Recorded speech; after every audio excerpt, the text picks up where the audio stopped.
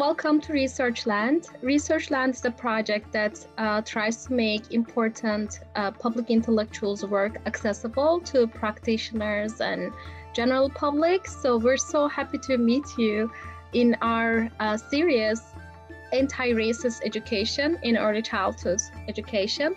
So we have a wonderful guest today, Dr. Rhianna Thomas. She is an assistant professor of early childhood education in New Mexico State University. And Dr. Thomas's research interests are anti-racist and critical literacy education in early childhood classrooms and contexts in communities. And also she is really interested in positive guidance in relation to the same topics.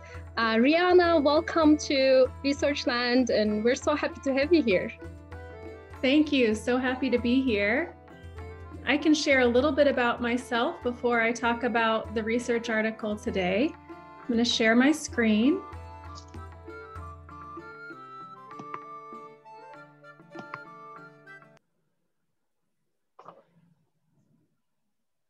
So I am currently at New Mexico State University, an assistant professor of early childhood education. My training was at the University of Missouri, Kansas City, and I lived in Kansas City for quite a long time. That's where this study took place. In Kansas City, I was an early childhood classroom teacher. I taught first grade. I also taught toddlers for a time and 3 to 5 year olds before I went into teacher education. So I am a true early childhood educator with that birth through third grade span. But what I wanted to talk about today is my work as a critical race and critical race parenting. So I am a mother of 2 children. I am white, and my 2 children are also white. And as I was learning about race and racism in education, I decided that my parenting needs to match my teaching. And I will share a story that really sparked my need to enact anti-racist teaching at home. And I often use poetry in my research, so I'm going to read you this poem about what happened. When my son was transitioning from preschool in a white suburb to kindergarten 2 doors down from our home, he said, "Will there be brown kids there?" "Yes," I said. He said, "I don't want to go." I talked to his preschool teacher. She said, "He's just nervous about going to a new school. Don't worry." Well, clearly I did worry. I was very concerned that my 5-year-old son was worried about kids who he called brown kids. And I thought it was very strange that his white preschool teacher was not worried. And so I decided at the same time I was pursuing my PhD, and I decided I really need to learn more about what's happening here and what I can do about it.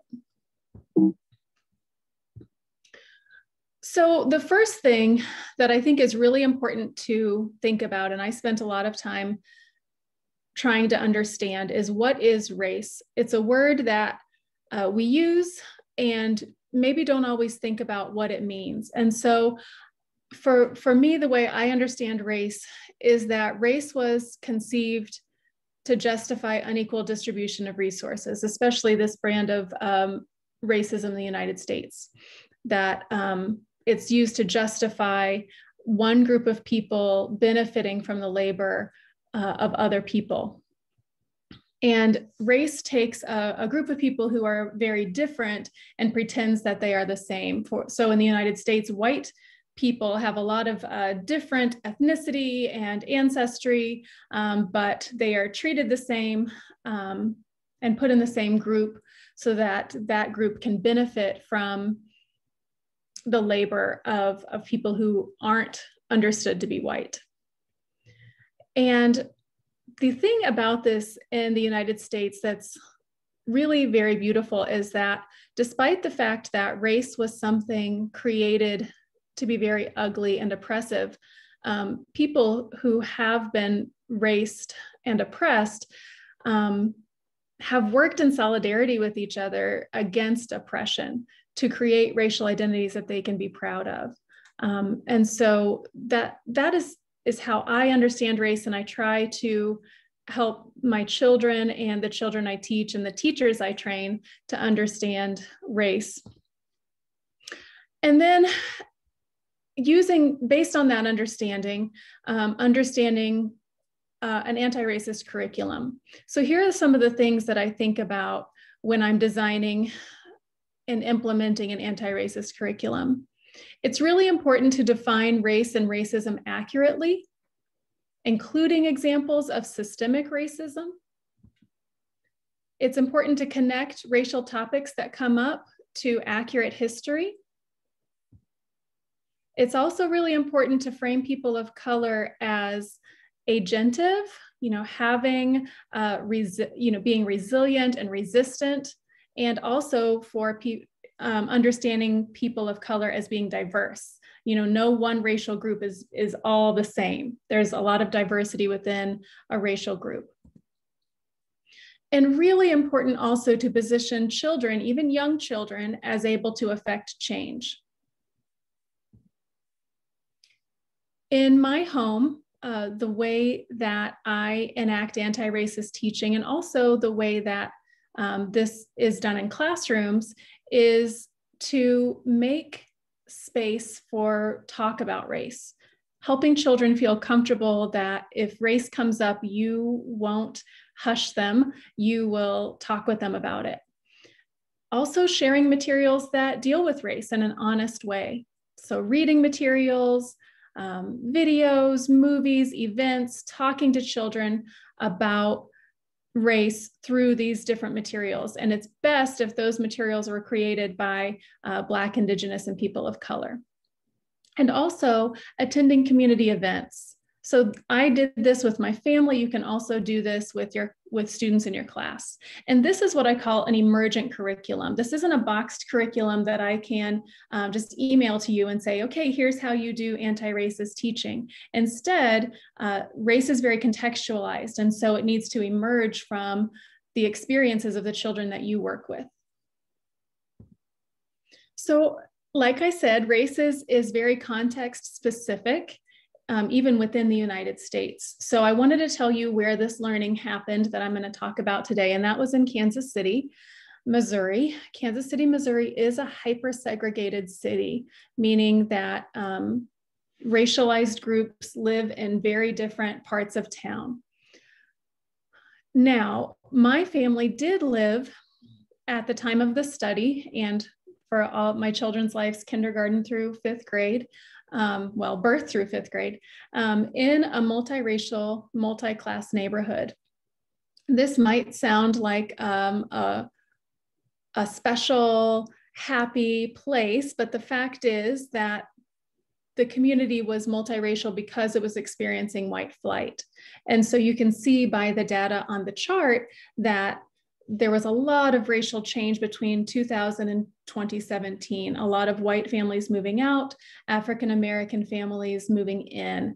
And in fact, my family, we got a lot of talk from our white friends about, well, when are you going to move? It doesn't seem like the schools are very good. Maybe you should move before your kids start kindergarten. Maybe you should definitely move before your kids start middle school. And they weren't saying because you live in a Black community, but that was the undercurrent of why we should move. However, we stayed in that community until I got my PhD and moved for a new position, a work position at New Mexico State University. But a lot of the learning that happened in that community in Kansas City happened on the ball fields when my children were playing soccer and baseball. They happened in our church community, and they happened at the local library. So that is the specific community that we lived in, but that community is located within the larger context of the United States. And the thing that is happening in the United States is that it's clearly a society that is founded on racism and continues to be a racist society. But also it's a race evasive culture. So with the racism that's endemic in the society, there's this agreement that we don't talk about race. And this agreement between white folks not to talk about race in a real and deep, meaningful way makes it really difficult to change systemic racism that happens in our community, because we have this discourse of politeness and avoiding really dealing with race. But our words matter. And in the anti-racist curriculum, the words we use really matter. And that's what this article that I'll focus on today is really dealing with. Because we, all of us, and children especially, use language to think and to categorize.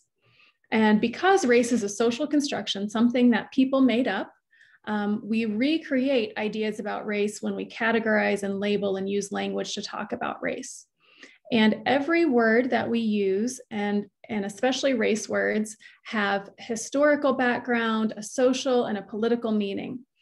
All in all, the words that we use to talk about race and label people, those words are really important. And that really came out in this study that I did, trying to understand the anti-racist curriculum in my own home. So I'm going to show you what I noticed.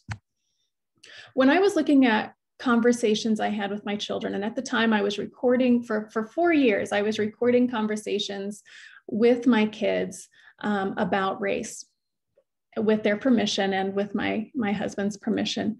And what I noticed is that the kids were using color words to talk about race, and they were confounding this idea of skin color and the idea of race. They were treating race as if it was just color. And so, for example, my daughter said, "It doesn't matter if she is brown and you are white, I mean peach, you can still be friends." And so even though she was saying this kind of lovely sentiment about myself and a coworker who identifies as Black, she wasn't really understanding race. She was just talking about color.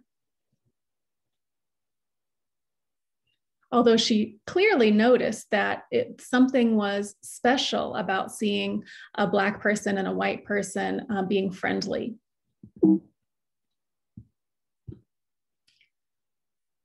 So when we think about how children learn race, it's important to consider that children use the language that is available to them to make sense of the world.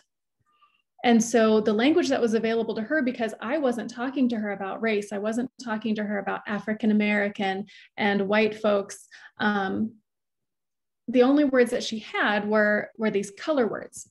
And kids use and learn color words in school, often in preschool, in preschool, it's very normal for us to celebrate diversity, but a lot of times we're celebrating diversity without really talking about race. And that's part of that race evasive culture. So we'll talk about how wonderful it is that we all have different skin tones, but we don't talk about racial identities. And so along with talking about different skin tones, it's really important that we talk to children about their racial identity, ask families, how do you identify racially? And then use those words that children and families use to talk about racial identities of children. So later on, as my children got older and we got to really know folks in our community, we learned that some friends identify as Black, some identify as African American, some identify as Hispanic, some identify as Latinx. And then we can start using those labels and be more honest and real about racial identity and how race affects our lives. So going back, before we got to that point, when my kids were saying things like brown to identify race labels, I was using those same words that they were using. And I think I was really trying to protect their innocence. You know, my sweet 5-year-old says brown, so I'm going to say brown. But what I was doing was erasing a conversation about racial identity. And race is so much more than color. I was really reducing it to just skin color. It's so much more. Race is a historical and a political identification. Also, it can be problematic to say brown to mean Black people. That my kids were doing that I copied, because some people identify as brown who aren't Black. A lot of South Asian, Latinx, biracial people identify as brown as their racial label. So it's really not okay for children and then parents or teachers to adopt color words to label other people. We really need to find out how people label themselves. Also, I found that when we were saying brown to mean Black, my children thought that you had to have dark skin to identify as Black.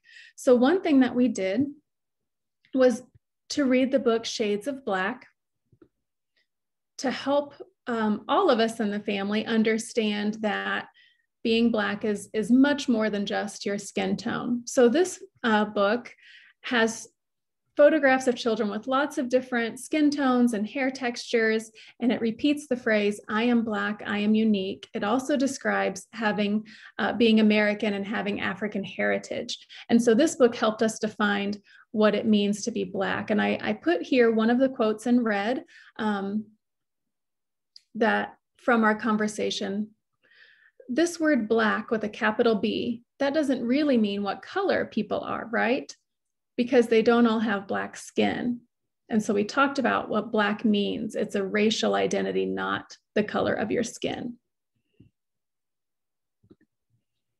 Another thing that came out besides confounding skin color with race is that we were really talking in my family, and this has been a really hard one to overcome. We were talking about race as a Black and white binary. So my children would say things like, Fernando is kind of brown, or so that's why Jason looks Blackish. And these aren't real names. I changed names of my children's friends. But they were talking about people on a scale of Black or white. And remember, my child used brown to mean Black. So kind of Black or Blackish, rather than knowing any other race besides Black or white. And this is really part of the bigger culture of the United States that is in a lot of ways founded on an anti-Blackness way of thinking about race.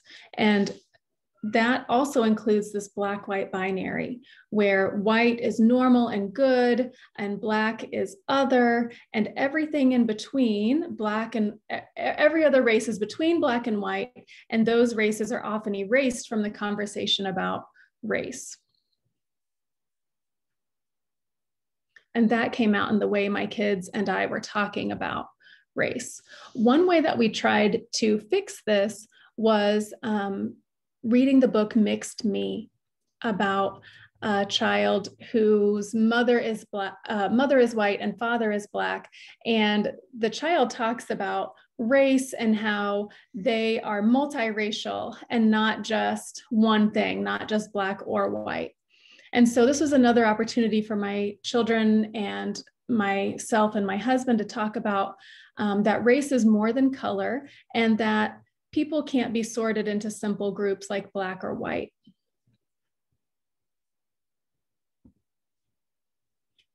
Another really important thing that came out when we were talking about, when I was looking at the race labels that my family used, was that initially my daughter wanted to call herself Peach, and me Peach. And I think this was based on the crayon in the color box that the children were using to color in pictures of themselves.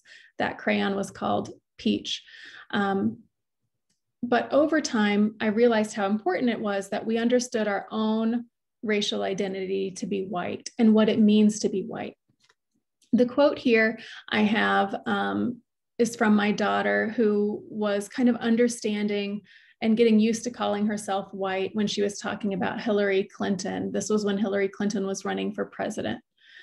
She said, Hillary is white, I'm white.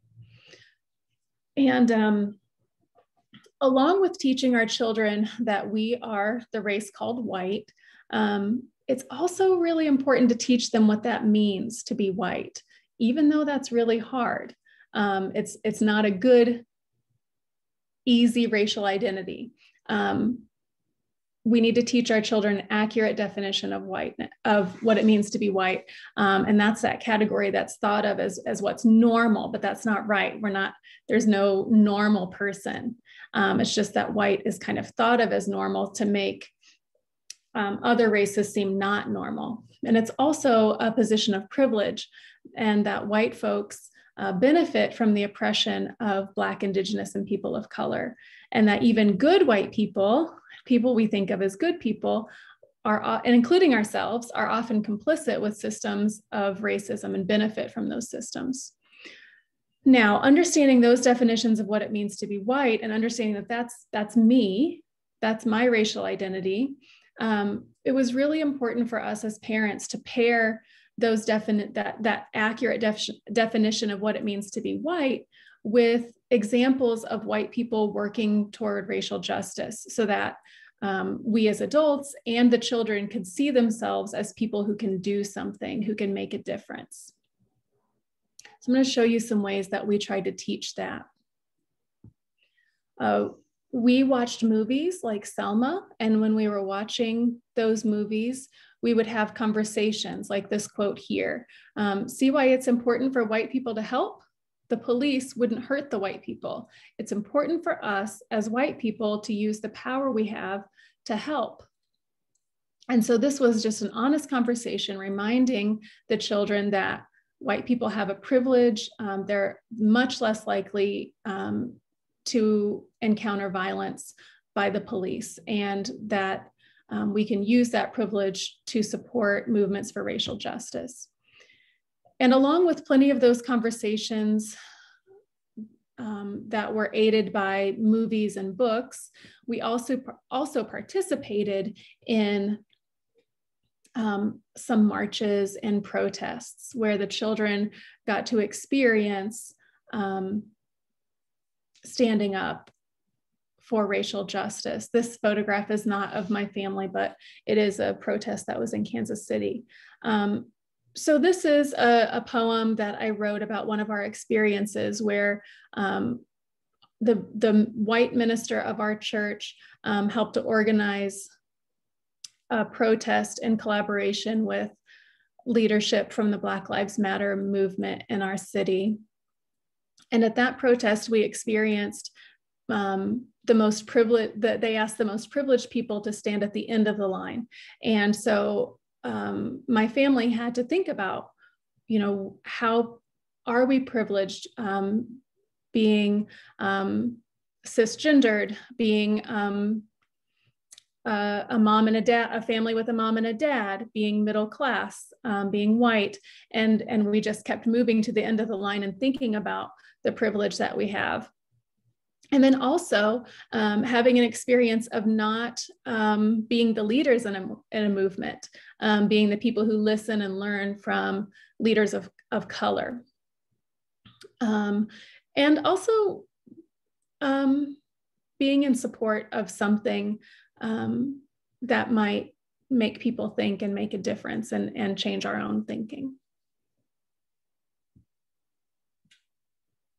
It was important for us, of course, to think about safety. We talked with the leader of the Black Lives Matter movement who helped organize the protest, and she talked to us about safety issues with children, and we were very careful to protect the children in the acts that we participated in.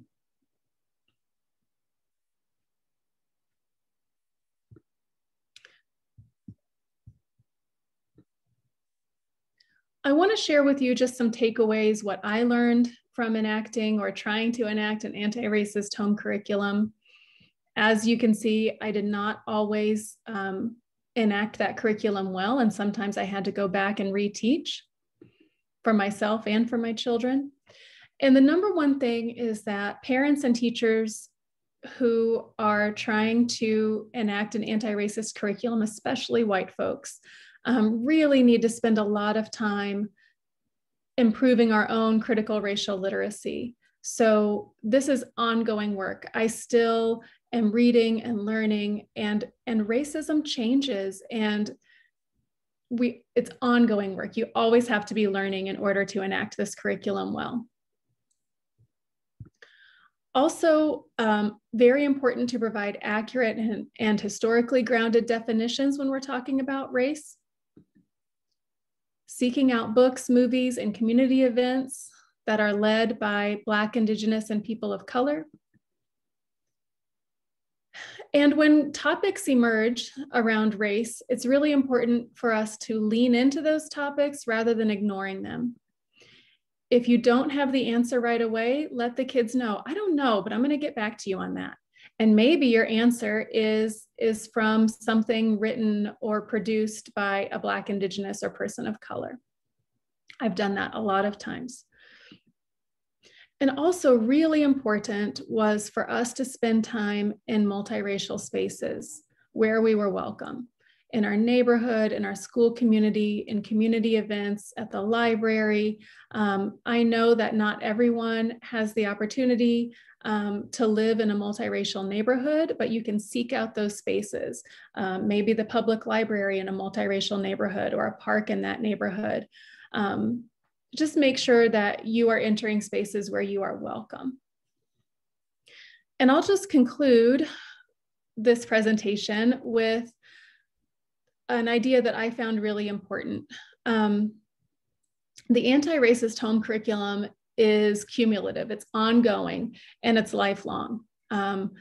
You will make mistakes. I have made so many mistakes, but that's not the end of the story.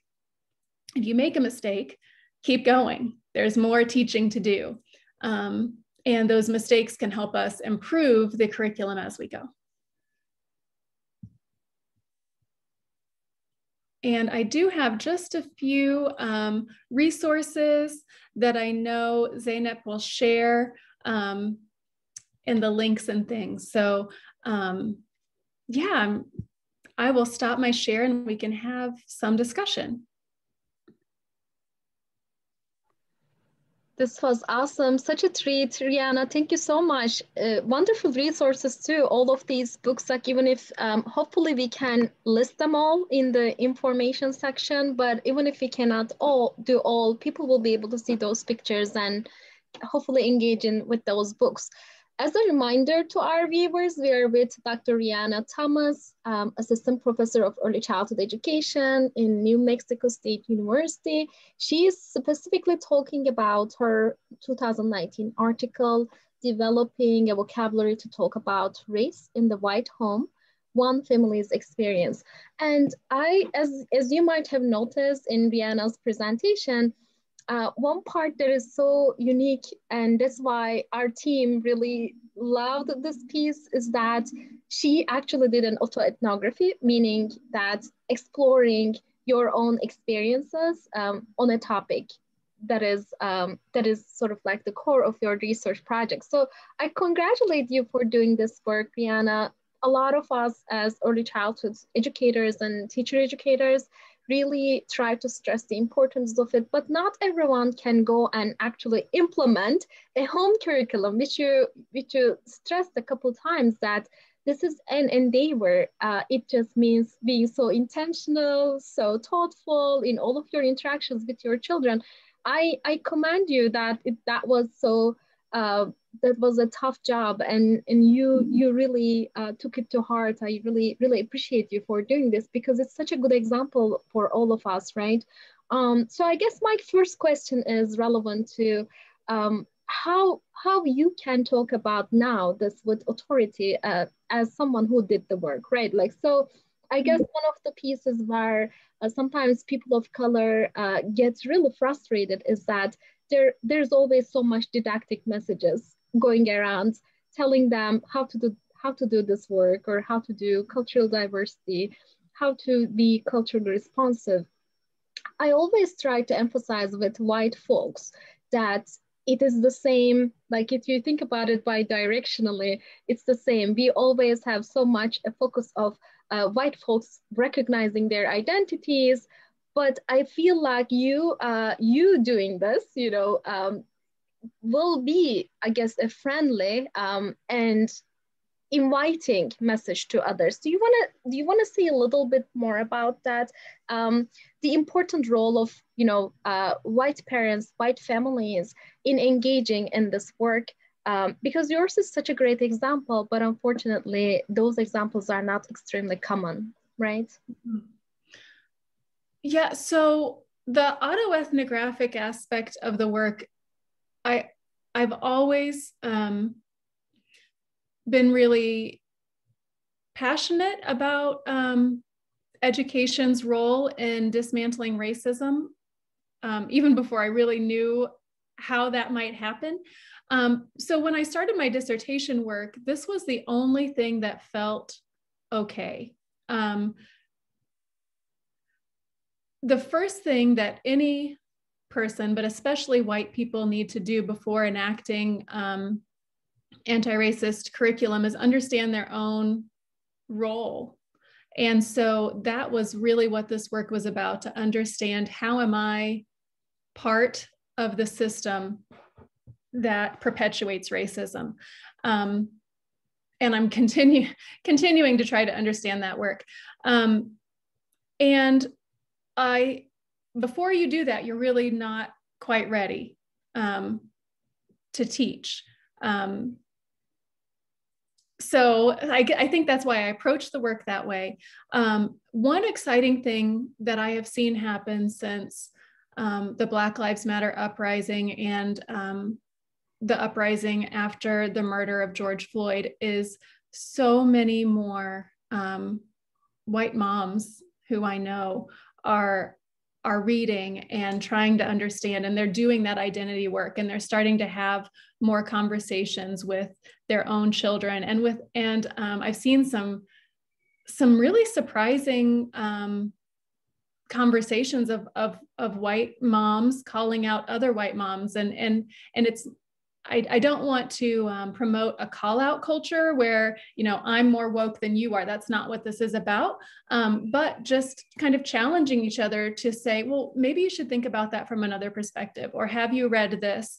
And so I think it's happening more and more, and that's exciting. But I think it just needs to be really careful work, and that no one knows all of the answers, and that it's this ongoing process, and no one, not even myself, I need to feel like we've arrived. Like I don't 100% know how to do this, but it's always kind of working toward better parenting, better teaching.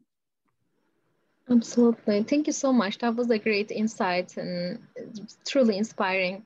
I guess my second question is about one sentence that you put in the article, which I think is really, really important. You said in the article, due to white supremacy endemic in our society, if we do not teach and define accurate racial labels directly, our children will learn white supremacy indirectly. So that's kind of like this whole elephant in the room metaphor. So can you tell us a little bit more about it, how it grows in specifically in white households, but also white majority classrooms, definitely, or even in other early childhood classrooms where we kind of do not mention that because it's a hard topic. I'm thinking about two people whose work has really helped me understand this. Aaron Miller did a really thoughtful parent-child ethnography, trying to understand how her white children were learning race and racism. And so she was cataloging, and she lived in South Carolina, I believe. And so she was cataloging the mail that came into their homes, the products they were buying at the grocery store, the school curriculum, and they were not learning accurate history about Reconstruction and civil rights movements. And if she wasn't carefully looking at those things, she wouldn't be ready to have those conversations with the kids about accurate history, and accurate definitions of race. And then I also think about Vivian, Gus, and Paley, who we all know and love. And I read her book so long ago, White Teacher, and she said, she wrote in that book, what we care about, we talk about. And if we continue to push aside talking about race or thinking of each other as people who have a racial identity, then we erase that part of children's lives. We act as though race doesn't matter. And while we might wish that race doesn't matter, it does. And so if we treat it as if it doesn't, then we're just perpetuating this racist culture. So very important, very interesting. I guess my other question is related to, have you found your children's responses back to you? Because we all know that, developmentally, it's truly hard work. It's not high school students that you can truly have a sort of like a very intense, deep level logical conversation, but we have to recognize, and I think you're the perfect person to do it because you're an early childhood expert, so you completely understand where they come from and why they say certain things. I guess my question is about the challenges on the road. Like, as people are trying to do that, one particular challenge that I could think of throughout the article was that the social cognition piece, meaning social cognition means, for our viewers, understanding how other people's labels or perspectives might be different, or definitions might be different than yours, and what happens to you if they look at you differently. So how do other people's perception about you actually impact you? So I think that's a critical piece to understand why racism is so harmful, but at the same time for children to understand like why things somebody says is so critical must be hard. So do you want to speak more to that? Mm-hmm. I will try. Well, first I'll start with some examples of what my children ended up doing with this thinking about race. I'm working on getting this work out in publication, and I've presented on it some. But when my son was in, I think it was 3rd and 4th grade, I learned that he had been kneeling for the pledge. And so we're getting toward the end of early childhood. He's getting a little bit older. And so this was something that he did as a white student in a classroom that was 50% African-American. And he decided, after reading, I think, a story in Scholastic News about Colin Kaepernick and his decision to kneel, to show, to make the point that things are not fair, and that that changes need to be made in the United States for racial justice, my son decided, I think I want to make that point too. And he decided to do that in his classroom.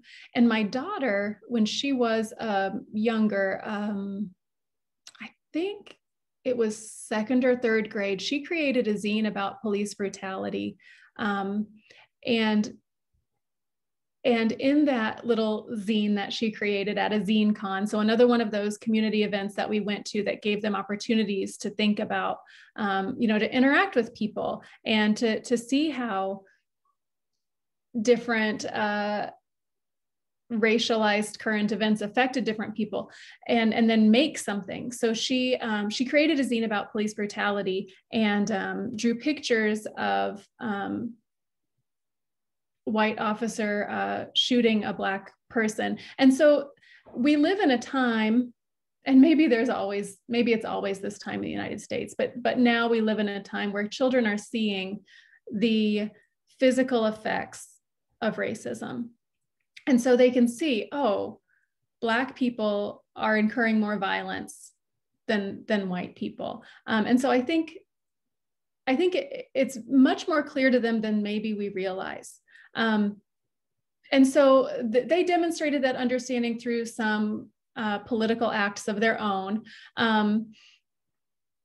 And maybe I'll leave it there unless you have a follow-up question. I don't think I answered everything, but. No, that's great. I think you're posing like an opportunity for us here, and maybe showing us, different sides of it. Maybe they're more aware, right? Like, so maybe we should not confine ourselves with that. Okay, is that going to be challenge thinking? Maybe they already see it, like you say. I think you make a great point. I guess before we conclude today, I just had a general question about like your perspective. I think you mentioned in the article too that your work is leaning towards something beyond anti-bias teaching, and maybe anti-racist teaching is taking it a little bit further. Would you say some things that could be encouraging for people to explore that beyond and about perspective a little bit? Although we value both and all of other perspectives, they're all essentially so important. But what is something that could be beneficial or different or unique about this new perspective? I want to repeat the words that you use or the concepts you use. You talked about critical race parenting, you talked about anti-racist approaches, and we can I guess call it anti-racist parenting as well. So that thinking is very much inspired by Dr. Carrie-Ann Eskeg. I hope I'm pronouncing her name right. And she has written, in collaboration with other folks, 3 articles that have been very influential to me about comparing anti-bias approaches and anti-racist approaches. And she really writes about that anti-bias and can sometimes give us an excuse to be race evasive. So if we're saying things like, everyone's equal, all skin colors are beautiful, then we're still leaving out what's happening in our society. We're still leaving out that that may be true, that all colors are beautiful and all skin tones are wonderful, but we're leaving out this historic oppression and everyday oppression, and we're leaving out a big piece of racial identity and the oppression that children and families experience every day. And if we don't teach children that, then we are just perpetuating that system of racism. Awesome. Thank you so much. I guess in conclusion, I wanted to ask one more tiny question. I'm always interested in your personal background as well. What made you aware or passionate about inequalities in society, particularly like as a child or a young person, if you can speak to that a little bit? What started that perspective in your mind? I wonder that because it's something that I have always cared a lot about, and I don't know that I can pinpoint it. I think learning about the civil rights movement as a child, I went to what we thought of as the poor kids elementary school in my town in the mid Missouri, and that means that there was one school that was worse off than ours, and that was the Black kids elementary school, and we all just kind of knew that. But my school, kind of being on the low income side of town, did have some African American students and teachers, and I remember my 5th grade teacher, Mr. Madden, was a Black man, and you know how sometimes you have a teacher who just kind of sees you? He I think saw me as a student who had potential and liked to think, and was always very kind to me. And I remember that year that another student who I thought would be in my 5th grade class opted out.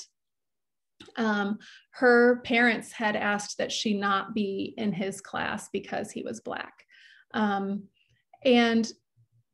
this was the 80s.